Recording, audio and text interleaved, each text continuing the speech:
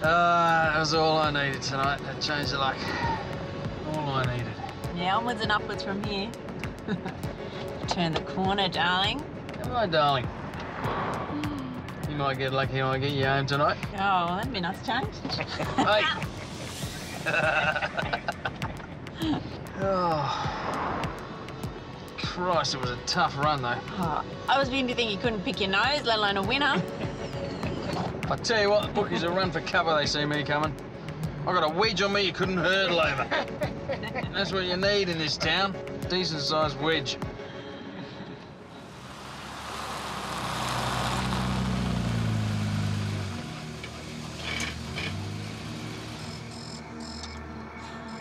Mick, I thought you were going to get new batteries for this. Yeah, all right, hold your fire. Give me the keys. Hope I don't fall off my wallet. Man can break his leg falling from this height.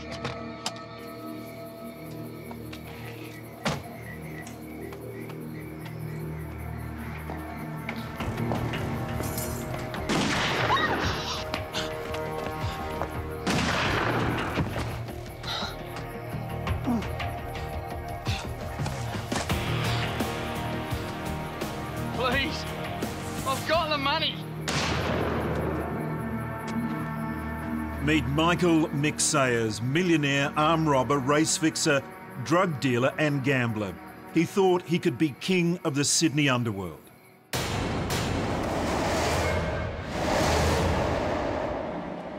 Tonight we examine the rise and fall of Michael Mick Sayers. Sayers was a convicted armed robber, drug dealer and murderer. But above all, he was a compulsive gambler. He would think nothing on betting $100,000 on the turn of a card or the bob of a horse's head.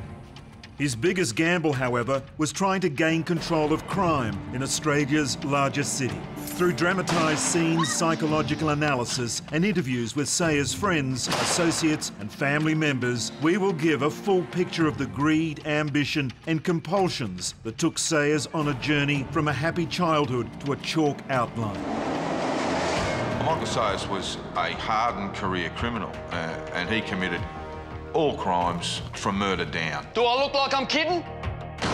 He was dangerous because he had money and he could pay people to do what was necessary if he felt a threat against his life. Mick Sayers was no pussycat, no. Mick Sayers could look after himself and Mick Sayers had big, strong friends. Well, once he got involved in the drug trade, he saw himself as a future king of crime and he got in the road and they bumped him off. I've got the money. He loved gambling. That was his whole life, gambling. I suppose you could say that was his whole life, a big gamble.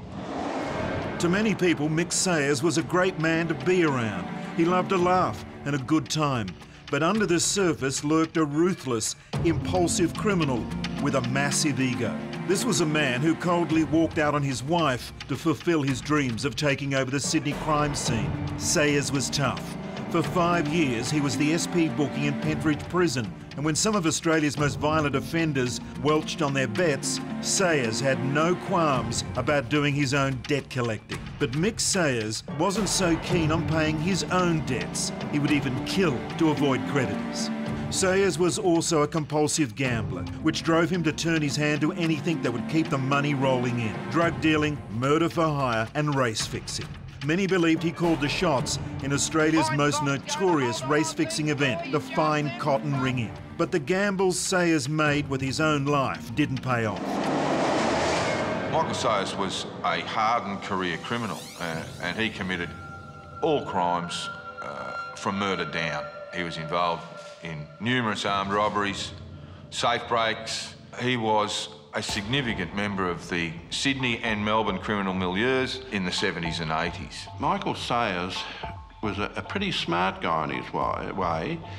He actually came into the Sydney scene from Victoria. He was linked with some notorious Victorians. In fact, he was a one-time associate of Chris Flannery. Well, Mick was a flamboyant bloke, you know, professional gambler, what I'd describe as a lout, I guess, you know. He was a likeable rogue.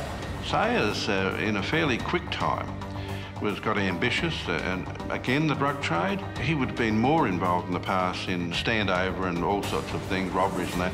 But once he got involved in the drug trade, he saw himself as a future king of crime, and he got in the road and they bumped him off. On Saturday night, gunmen ambushed Michael Sayers as he returned to his luxury home at Bronte in Sydney's eastern suburbs. He was shot twice, once in the back as he ran, and then from point-blank range in the neck when he fell to the ground.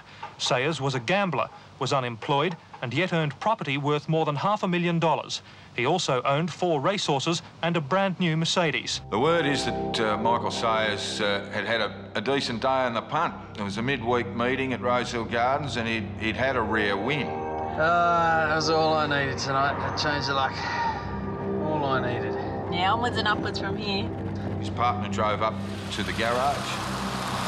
It's a little bit of an insight into the character of Michael Sayers, that he was a serious criminal, a gangster, in the Sydney underworld where people were dropping like flies, and Michael Sayers still hadn't got around to organising a remote-control garage. Mick, I thought you were going to get new batteries for this. Yeah, all right, hold your fire. Give me the keys. Michael Sayers had to get out and open the garage door, and when he did, a gunman stood on one side of the car with another on the other side of the vehicle in their front yard. Both fired shots at him.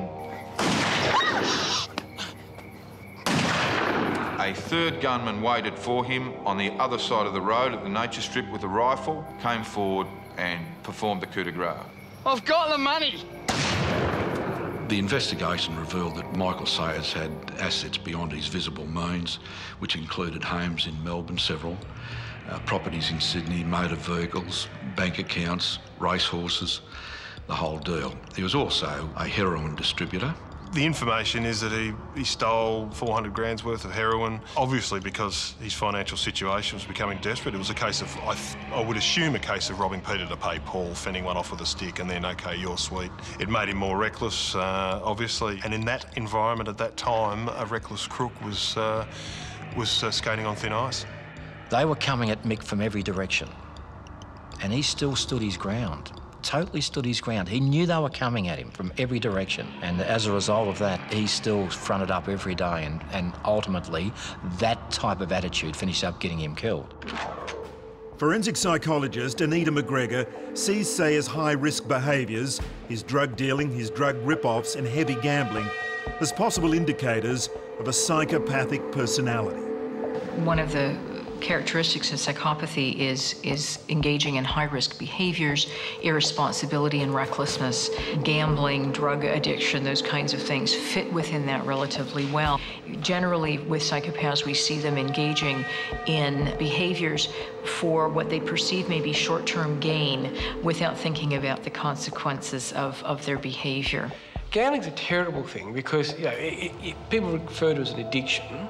There's no physiological element to it that stands out. You get more and more arousal by chasing your losses, which seems ridiculous. It seems like a contradiction.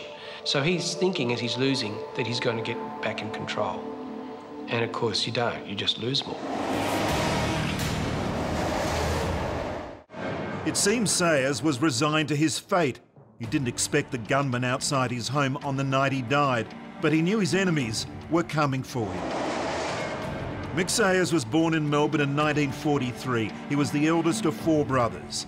The Sayers family grew up within a stone's throw of the famous Caulfield racetrack. His father was an illegal bookmaker who also worked as a bagman for a Caulfield bookie. Sayers was a good sportsman. He played Australian rules football and as a junior represented his state in field hockey. As the eldest brother, Mick took particular care of his younger siblings. His brother Robbie, who was 5 years younger, recalls that he was a devoted elder brother. But even as a young man, Mick Sayers just couldn't stay out of trouble. He was always causing some sort of problem for my father, and as he got older, and I can remember we both went to De La Salle in Malvern, and I remember one year we went to the school beach night, and I would have been about 10, I suppose. He would have been 15, 16. On the way home, he says, "We're not going to walk home, we'll drive home." And I said, "We haven't got a car." He said, "Don't worry about that." He said, "I'll break into one and we'll drive home." And I started crying, and he put his arm around me. He said, "Oh, don't worry about it." He said, "We'll walk home." And that's just, he looked after me. He said he didn't want to take me because I didn't want to go with him. It was a very, I've never forgotten it to this day. And I remember he caught me smoking, and he made me do the drawback about 20 times. And I would have been, I don't know, 13 or 14, and I've never had a smoke since. Next, at the age of 20, Sayers stepped up in the criminal world and robbed a bank. Well, he got charged with robbing a bank, armed robbery. I can remember that. I can remember being at home and the police running down the sideway with a bobcat and digging up the backyard. Obviously looking for something. It would have been money, but they never found anything, and he got 12 or 13 years for that. Did 7 of them, I think. Sayers adapted to prison life quickly, and as a gambler, it wasn't long before he was running the betting across the whole prison. Mick was the SP bookie in prison, and to know what it means to be the SP bookie in a major prison, and I'm talking Pentridge here, you need to know a little bit about prisoners. You're not allowed to survive as the SP bookie unless you can work in with the screws and you can work in with the heavy crims. Mick survived for years as the SP bookie. Now that lets you know a lot about Mick's ability to communicate and to work with people. The SP bookie also had to be able to handle himself, because if someone didn't pay a debt, you had to confront them. And if you were the SP bookie and you didn't confront someone over a debt, you just lost that job. He would have been surrounded by people who had significant background in violence, in aggression, in a whole range of criminal activities. And at that age, he would unfortunately have seen himself move from being a manageable situation to being a situation where there was always the potential threat of extreme violence in the system. Mick on many occasions fronted up. In fact, he had one of the great all-time fights with a very hardened prisoner, Stephen Sellers, who was one of the best street fighters in the game, and he handled himself pretty well. It was a ferocious fight where they both came out even. This is in Mick's early days. So Mick was no shrinking violet. Towards the end of Sayers' sentence, Sayers was joined by soon-to-be notorious hitman Christopher Rent-A-Kill Flannery. Flannery had been sentenced to 9 years in prison for rape and a string of other offences. Sayers and Flannery hit it off. The two men became close friends and plotted their lives after prison. Mickey! There you go. Oh, easy. Oh! Laurie!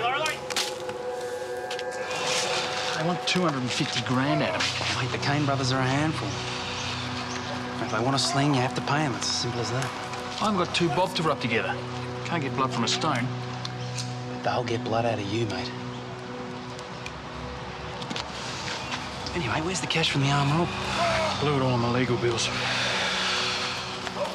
Mate, they fired a fucking shotgun through my kid's bedroom window. Mate, you know what you need? New scenery. Bugger Sydney, Chris. Freeman and the big fella have got it all sewed up. No, mate, they don't mind a couple of young blokes with a bit of going up and doing a bit of business. Mate, and Sydney's got the best cops money can buy. Freeman and McPherson, mate. They won't be around forever. My missus will never leave Melbourne. Mate, so what's the bad news? Mate, my kids. Mate, if you hang around here, they won't have a dad anyway. Come to Sydney, mate. Hey, I know some good cops up there. I'm sure they'll hit you up for a big drink now and then, but they're nothing like the dogs around here. I've got to do something. You're stuffed if you stay here, son.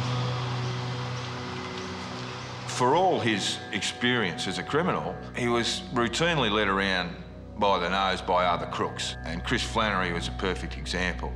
That Flannery got into his ear and basically told him, or insinuated, that the Sydney organised crime scene, the McPhersons, the Freemans, they could be rolled, that they were older men, and a challenge from young, fit blokes like Michael Sayers and Chris Flannery could bring them undone.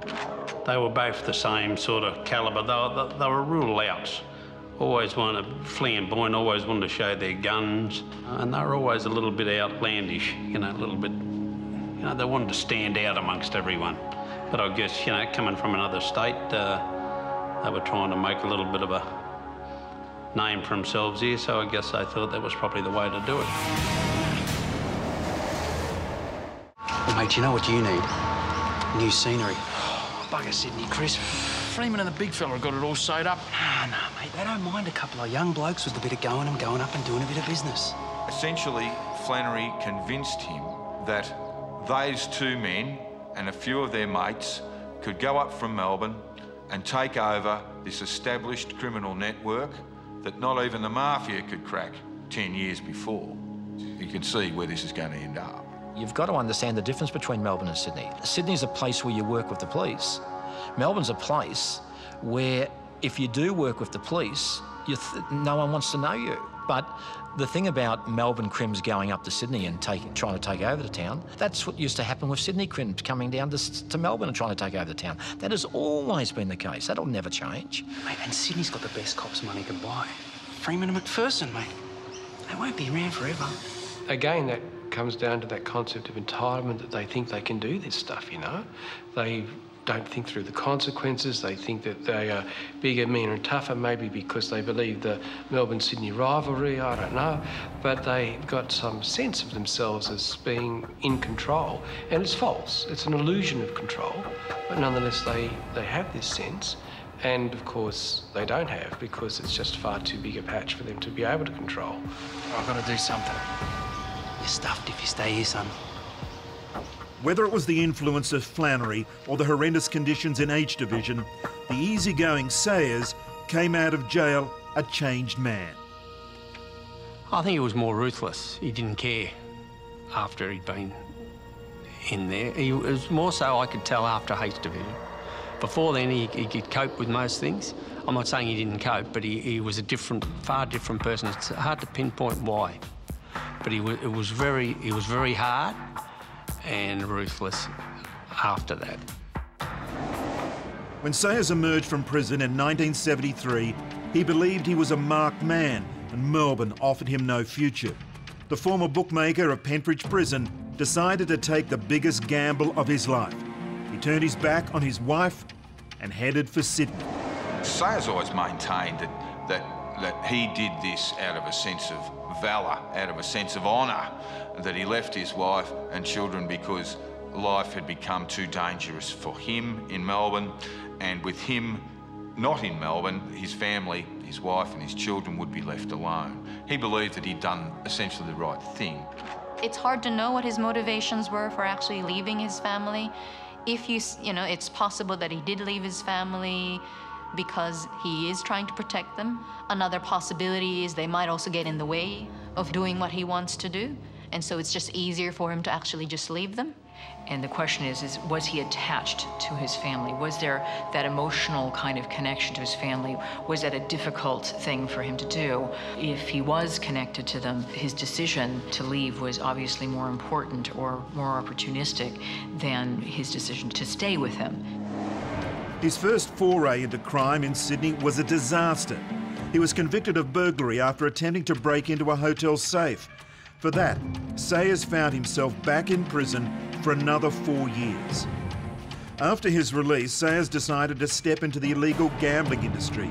He operated as an SP bookmaker. He ran illegal casinos in Sydney and spread his wings to the Gold Coast, establishing yet another casino there.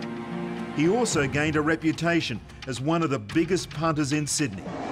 He told me he was at a legal casino in Sydney and he was playing with $10,000 chips and he was playing next to a bookmaker. And the bookmaker said, why don't you have a decent bet? Unbeknownst to the bookmaker, the chips, they didn't have $100,000 chips. And he'd made an arrangements that the 10,000 were really 100,000. And he couldn't tell him. He just kept playing and, you know, mind his own business. But he was a $100,000 a chip gambler. And everyone would want to bet with him. But it was pretty big. It was pretty big. And you're talking 25 years ago. A lot of money. Yeah, I can remember meeting him at the Royal Oak Hotel with Nettie Smith, and that was the main settling place in the old days for a lot of the SP bookmakers around the area. And I can always remember this night because he had a briefcase with him and he couldn't help himself and he just had to undo the briefcase on the bar, lift it up, and it was probably 200,000 in, I suppose. And sitting on top it was a big 45 automatic. I remember having a bit of a crack at him about it. I said, well, what do you want to show us that for, mate? What was the whole idea of that exercise? He said, well, I didn't show you that. He said, I'm just showing you how much I won today. I said, all right, well, that's really good, mate. Have a good day. Another Melbourne criminal had taken the trip to establish himself in Sydney, Les Cole. He was a standover man and former painter and docker who gambled heavily. Back in 1981, Les Cole owed money to nearly everyone, but his largest debt lay with Mick Sayers. Sayers knew from his time as a bookie in Pentridge that debts can never be overlooked, but a bashing in the prison showers is a lot easier than murder.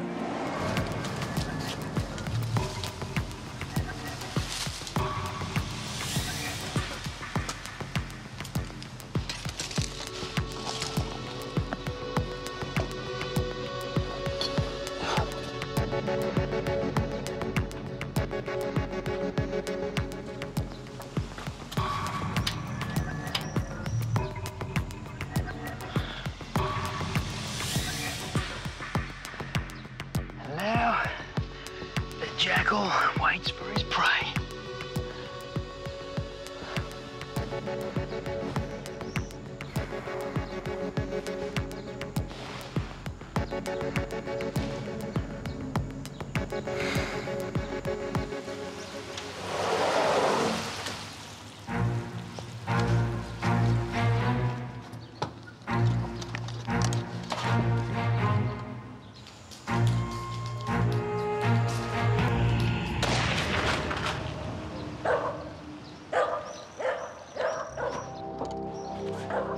Michael Sayers probably been reading The Day of the Jackal. He thought he could get Les Cole in the crosshairs and do away with him that way. Of course, the normal way that a gangster dispatches another gangster is up close and personal, and Michael Sayers would have to learn that because Les Cole survived his injuries. Well, I think the further away you are, the easier it is to kill. So I think that maybe there's an element of making it easier for him to do that psychologically, because it is a big step to take someone else's life, but it also, as happened, increases the risk of it not working. And so he just ends up by complicating what would otherwise have been perhaps a more simple arrangement. In the way that Michael Sayers thought, he thought it was best that he go back, now that Les Cole had survived, he go back and finish Les Cole off. It was some months later. Les Cole had recuperated in hospital and returned home. He was receiving daily physiotherapy, and at that stage, of course, after the shooting, Les Cole had a number of security devices installed into his home.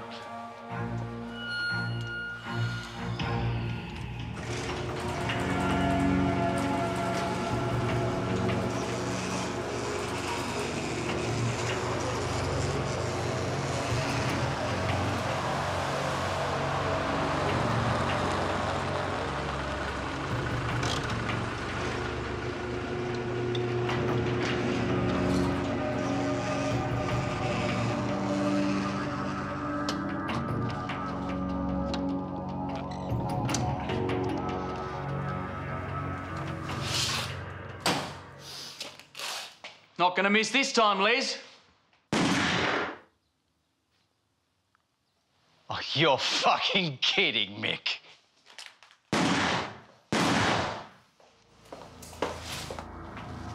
Do I look like I'm kidding?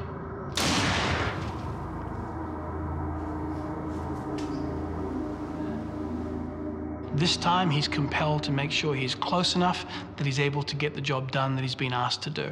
Because I imagine his colleagues, his peers, would have not tolerated repeated failures. So he had to do the job, had to do it properly, had to make sure it was done properly. Michael Sayers had broken into the garage and lay in wait there. Cole struggled out of the car, still getting over his injuries from being shot, and Michael Sayers came forward and shot him at point-blank range, and he fled from the scene. Do I look like I'm kidding? Forensic psychologist Stephen Barron sees a significant change in Sayers' psyche from the first attempt to take Cole's life to the second. So a personal act of violence is something done very, very close. An act of violence was done at some distance is less personal. It's still personal, but it's less personal because I'm not going to be within range that you get to see me and acknowledge me at the time I'm going to be killing you. So Michael Sayers didn't have the background of personalised violence. And I would imagine that using a firearm from some distance would have been preferable to him than walking up to someone with a Glock or a Sega and shooting someone within a 3-metre range. You're fucking kidding, Mick. Mick Sayers was not one for living in the shadows. He preferred a life of fast cars, fast women, and the thrill of the pump. He did not completely forget his family, though. Every Christmas, his children and his brothers and their families would visit Sayers at his luxury home in Bronte. During these visits, he always seemed happy to see his children. To his family, he looked like a success story, but in truth, Sayers was up to his teeth in debt. Like any compulsive gambler, he was always able to ignore his losses because the next big win always seemed to be just around the corner. He loved gambling. He loved playing cards up the cross. I never ever went there with him, so it never interested me. But he used to go to the cross and play cards. He loved gambling. That was his whole life, gambling. I suppose you could say that was his whole life, a big gamble. Mick was always a desperate punter, so one minute he was up, next minute he was down, and, you know, and he bet in huge amounts, mate. And he got himself in a lot of trouble because of it. Michael dressed flash, he drove a nice flashy car, he was flashy in his demeanour, and his flamboyance would have suited him being at the racetrack. I guess his main downfall was his gambling and his rip-offs of friends and acquaintances that he did business with, and unfortunately that probably ended his demise. Even your average person who has an addiction problem, even without any criminal behaviors, would be more likely to turn to crime out of desperation in terms of trying to pay off their gambling debts or get more money. And I guess for a lot of people that actually snowballs. They also tend to have problems with impulsivity to begin with. With criminal behavior, all of that's just heightened. The fine cotton ring-in was one of the lowest points in Australian horse racing history. Mick Sayers is said to have been the organiser of those involved in the affair from racing circles in Queensland. They were all thrown together to substitute a picnic horse, fine cotton, with the better performed dashing solitaire. It was a disaster. An injury prevented dashing solitaire from running, and with just days to go before the race, they had to swap in another horse, Bold Personality. The problem was Bold Personality looked nothing like fine cotton. Back in Sydney, Sayers knew nothing of this. He believed the ring-in would go off without a hitch. He could clear his ledger with all his debtors, including Sydney crime heavyweight George Freeman.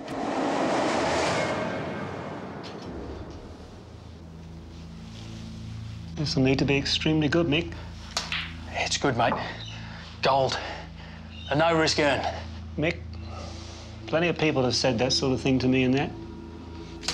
What do you got? This is good, George. I only came to you because you've been very patient. I know that, and you deserve to be well looked after here. What do you got, Mick? The kind of gamble you love, George. Gamble that's not a gamble. Where and when? Eagle Farm, next Wednesday, race 6, nag 8. Fine cotton. What's the score? It ain't fine cotton. Go on. I've organised a bit of a switch.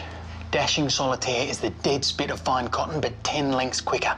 Guaranteed? Ironclad, mate. You'll start at 25 to 1, but keep it under your hat. Help yourself to as much as you want, but we don't want him paying even odds at the jump. You're into me for a large quid, Mick. It'll all be sorted by next Wednesday, mate. I can't have it going on. I can't cut you the slack I'd like to, or everyone will be having a crack in that. Next Wednesday, mate. Dead set. All right. I'll have a lash. Thanks, Mick. Sweet, George. See you later, mate.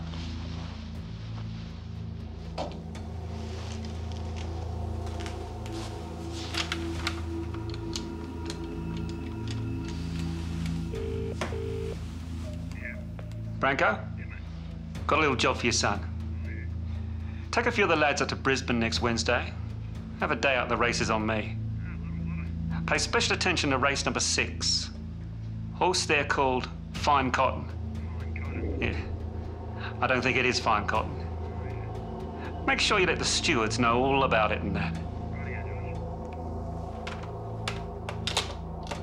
Fine Cotton still in front past the 200. Harbour Gold inch by inch is trying to pick him up now. Harbour Gold get up to Fine Cotton with 100 to go. They'll fight it out. Fine Cotton won't give in. Harbour Gold, Fine Cotton. Fine Cotton's going to hold on, I think. Oh, he's just in front. Oh, he may have won by a nose. There's nothing in it. Yes! Yes! Yes! 2:25 p.m. on August 18 at Brisbane's Eagle Farm. A heavily backed unknown bush scrubber called Fine Cotton beats a field which could have escaped from a glue factory and sparks off one of the most extraordinary scandals in Australian racing history. We now know, of course, that the winning horse wasn't Fine Cotton at all and didn't even look like Fine Cotton. It was another obscure beast called Bold Personality, allegedly substituted by a small-time Adelaide trainer, Hayden Haitana. It was a disaster from go to woe. It was never going to fly. And Sayers had invested thousands of dollars, and he'd made the mistake of telling George Freeman that he'd organised this ring in, and George, jump on it, you'll make a fortune. What do you got, Mick? The kind of gamble you love, George. Gamble that's not a gamble. Where and when? Well, George knew it was going to be a disaster, and he sent half a dozen blokes up to Brisbane, go and stand at the rails, Eagle Farm, on the day, and when Bold Personality stuck its nose in front to win the race, as Fine Cotton, they started screaming and yelling, ring in, stewards, wake up to yourselves. Well, the stewards did rouse from their slumber, and the first thing they noticed was that Fine Cotton didn't look anything like Fine Cotton, and they disqualified Fine Cotton. The horse that ran second, Harvest Gold, would have been the favourite, was paying 5 to 1, and guess who backed it? George Freeman, and he won a monster. And Mick Sayers, he did the lot. The sting with Fine Cotton sounded simple. Ring in a good horse for the bush roughie and then back the good horse to win a fortune. But Hayden Haitana now says there may have been a double sting. Some bookies and punters knew a ring-in was on, and by making sure that it was discovered, they were the ones who collected the fortune. He blabbed, and unfortunately that was the problem with the whole thing. No one could keep it a secret. All the great plunges are orchestrated with complete secrecy.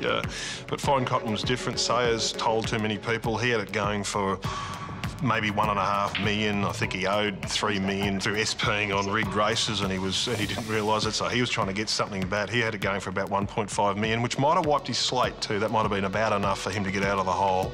But yeah, the mail is that Sayers stood to gain the most, but Freeman, being a wily operator, he decided that there was an opportunity for him to cash in on what would turn out to be Mick Sayers' misery. Forensic psychologist Chris Lennings believes the disaster of the Fine Cotton affair was just another example of Sayers' compulsive behaviour. Well, it's that convincing yourself of the unreal. I mean, what occurs in some of these characters is they just convince themselves that this is going to work.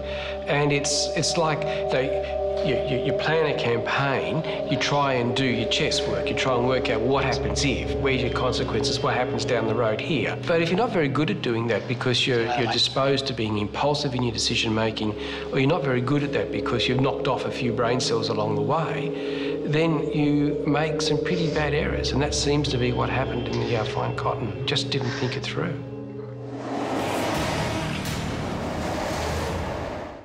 For Sayers, the Fine Cotton ring-in was a complete disaster. Instead of squaring up with his creditors, he ended up hundreds of thousands of dollars further in debt. Ever the gambler, Sayers had to roll the dice again. He needed money fast, and the fastest way to make it was with drugs. His old mate, Chris Flannery, had plenty of contacts in the drug business, and Sayers carefully nurtured them. For a while, the drug money did keep pace with his gambling losses.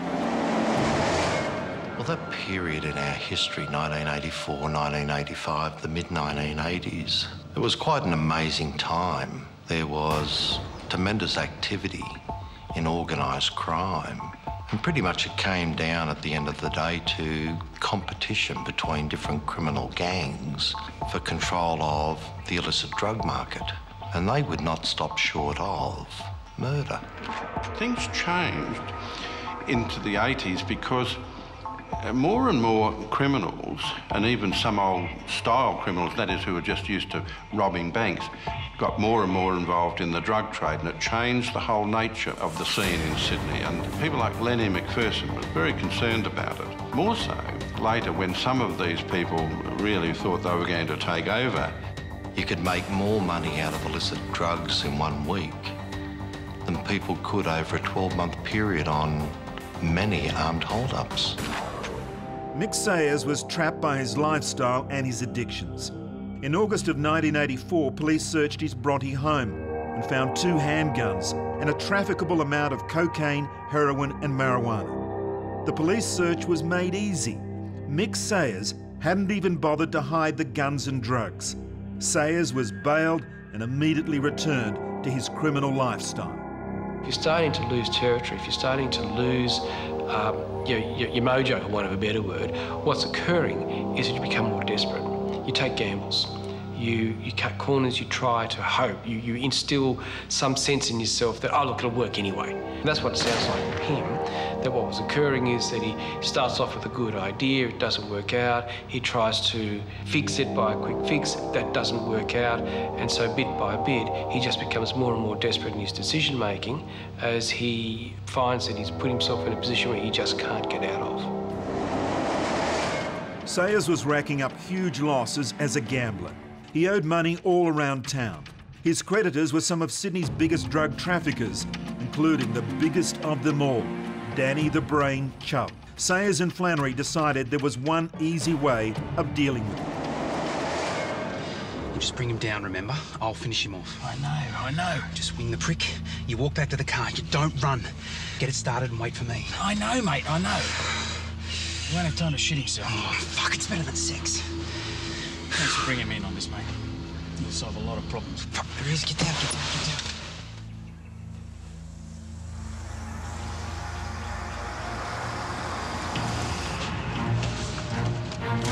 Go, go.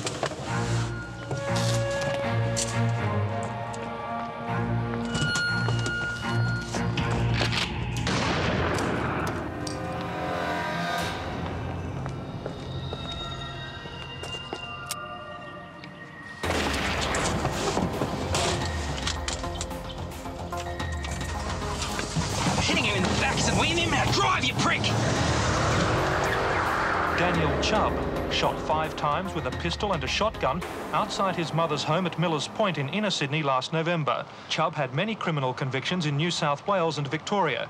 Chubb was unemployed, yet owned a late-model Jaguar, plus a villa valued at $250,000 near Nowra on the south coast.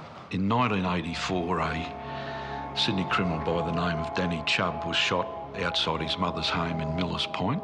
He was a major heroin importer, and it was alleged that he had a network of heroin distributors, which involved quite a few very well-known Sydney criminals, including the late Michael Sayers. Part of an investigation into Danny Chubb's death, I should say, revealed that Chubb had extended $500,000 worth of credit to Michael Sayers. People owed him $700,000, you know, $1.5 million.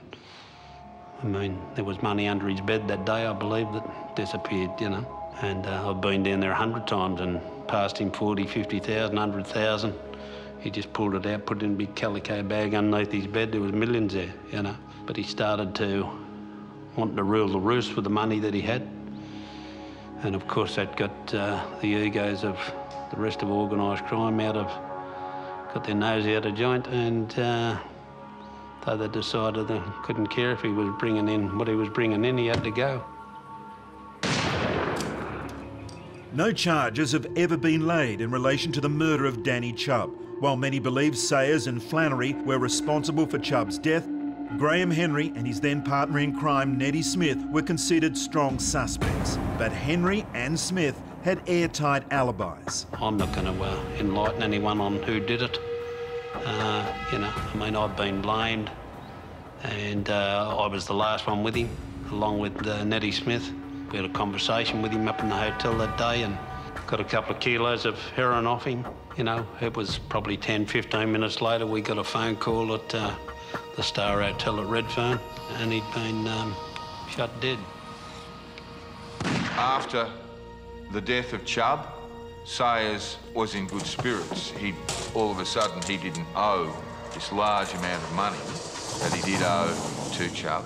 And basically, he proceeded along his merry way in SP bookmaking and punting like a madman, while Chris Flannery went his own way. Hitting him in the back isn't weaning him out. Drive, you prick! The murder of Sydney's biggest heroin trafficker, Danny Chubb, lit the fuse on Sydney's gang wars. The battle for control of Sydney's drug trade had begun. By the end of 1984, Sayers owed up to $2.5 million. His new source for heroin was emerging drug dealer Barry McCann, a man with a long history of violence. Sayers was heavily indebted to McCann, and he knew McCann would have him killed in a second if he didn't pay up. When his family gathered at his home in Bronte for yet another Christmas, Robbie Sayers noticed his brother was distracted. Mick normally acted carefree, but on this occasion, he was edgy. Well, I could see that he was very apprehensive, he was jumpy, he wasn't the same. You know, normally he's the life of the party, he organised everything. What are we going to do? We'd go out for lunch, we'd have barbecues. And I said to him, I said, listen, there's something wrong. He said, oh, yeah. And just, this is after the fact, you know, I thought about it later, months later. He said, yeah, I'm off. I said, what do you mean you're off? He said, yeah, I'm off. I said, well, why don't you go away? Get on a plane and go. He said, listen, when you're off, you're off. When a criminal says he's off, it means he's marked for execution. So why didn't Mick Sayers get on a plane and disappear? I mean, there are two possible explanations. One of them is given up. He understands that he's just not going to get out of this one, and so, you know, it's business as usual because, you know, it happens, manana kind of stuff. That's one explanation. The second one is he fails to understand the consequences of what he's done. That somehow or other he's hoping for a miracle, or that he thinks that, you know, he's invulnerable. He's had so much bad luck in what's been going on, mainly through his own bad management, that he's probably got to the point where he thinks, oh, stuff it. Mick Sayers got the feeling he had outstayed his welcome in the Sydney crime scene. The networks, led by George Freeman and Lenny McPherson, combined with a new group led by Barry McCann, packed too much punch. Sayers owed money all over town, and there were rumours he was a marked man. But ever the gambler, he had one more card to play.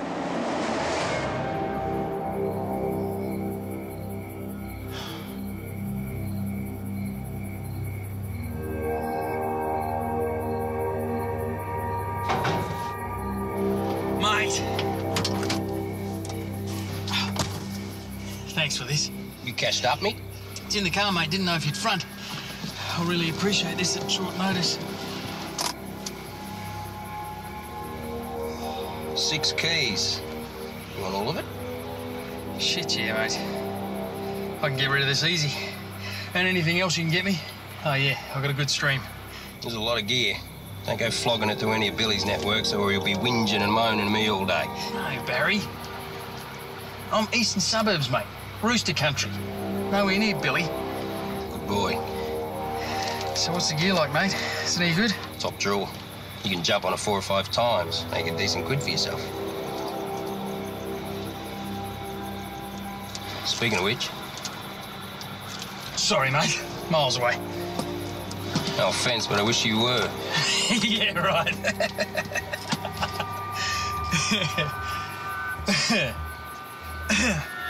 All we got to do now is the business side of things. Right, yeah. The casherola. It was in the car. It's just over there, round the corner. I'll go get it. You can leave that if you want. Mate, I'm right there, round the corner. I'll drive by and put the money right in your hand. I'll be waiting.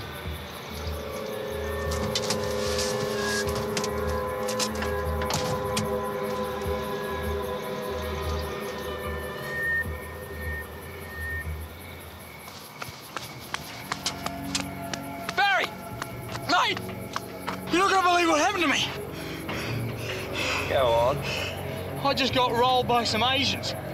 Fucking kung fu blokes. They took the money and the heroin. I thought they were gonna fucking kill me. You got a week.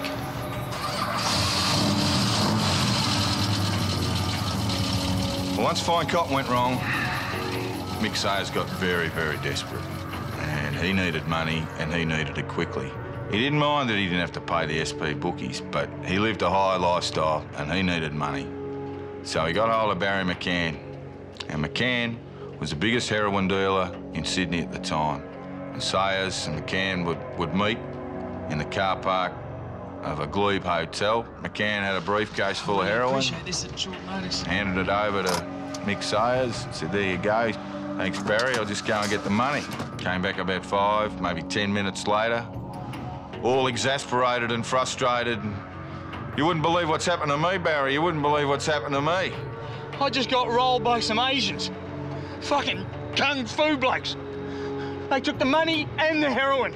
But Barry McCann had been around a bit too long to put up with that sort of nonsense, and he looked Mick Sayers in the eye and said, I want my money, or I want my heroin, or you're dead. You've got a week. February the 16th, Michael John Sayers, known to be involved in the heroin scene and a popular figure in the Sydney underworld, was gunned down in the street only metres from his lavish Waverley home. He was shot in the back as he fled down the street and then at point-blank range in the head. At the time of his death, Sayers was awaiting committal on charges of supply and possession of heroin and cocaine. On an average, at that time, most of them would have lived with the idea in their head that this day might be their last day. Often there was a level of arrogance. They wouldn't think it could happen to them. Often they thought they were much more important than what they were. That's just the way it is. You put 10 grand into someone's pocket and all of a sudden they think it means that they're bulletproof. It's hard not to form the view that it's a guy who hasn't really put a lot of time and energy into thinking about things, and that he's just acting on instinct and doesn't understand really the consequences of his behaviour at all. That kind of fits the profile in some ways. A lot of these folks don't. They do things because they do act on instinct. They act rapidly. They do stupid things because it's the idea that comes into their mind and they don't filter it through. It's hard to work out exactly what he might have been thinking, but the only thing you can think of is that he just didn't really think. Mick Sayers was a gambler. He owed money all over town. He tried to fix it with heroin dealing, and he may have caused a big rift with Barry McCann. It's often said that Mick Sayers pinched heroin from Barry McCann and blamed Chris Flannery for it. There was bad blood between McCann and Sayers. Barry McCann and his associates were involved in a rather large drug network. Mick Sayers obviously got involved, and I think as a result, he owed the network a lot of money, couldn't pay, and I think that may well have brought about his demise.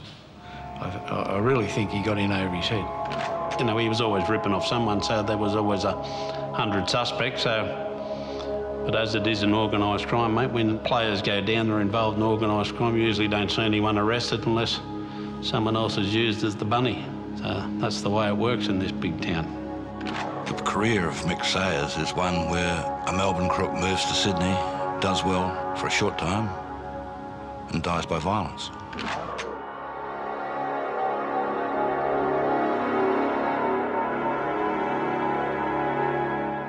No one has ever been convicted of the murder of Michael Sayers.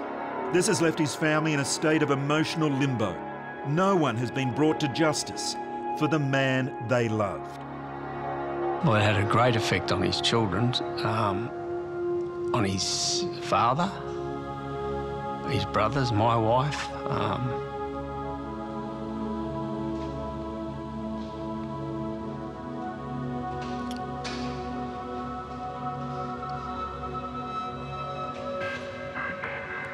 It really hasn't stopped, has it? No. Because his murder remains unsolved. Well, it is, but in my mind it's not. You know, I know what happened, and I was told very early in the piece what had happened by certain people. And there was, you know, that's just the way it is. You can't do much about it, really. Mick Sayers, the man driven by a compulsion to build a criminal empire, was murdered. It's a murder that remains unsolved. Mick Sayers, the gambler, had lived his entire life on the edge, one step ahead of the law and dodging his creditors. Eventually, he squared the ledger with his life.